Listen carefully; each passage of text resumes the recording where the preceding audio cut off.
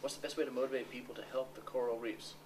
I think we have to, I read a great article given to my wife, we have to make it cool to be good.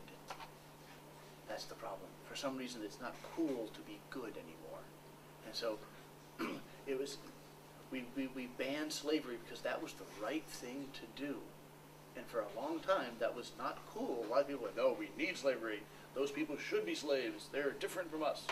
But we all realized, no, that's the right thing to do. Now that's what we have to do. We have to convince people that it's the right thing to do. You shouldn't murder people. Well, that's a relatively new rule in human society. But we all agree now that murder you shouldn't do. So somehow we have to convince people it's the right thing to do, that they have a moral obligation to do so.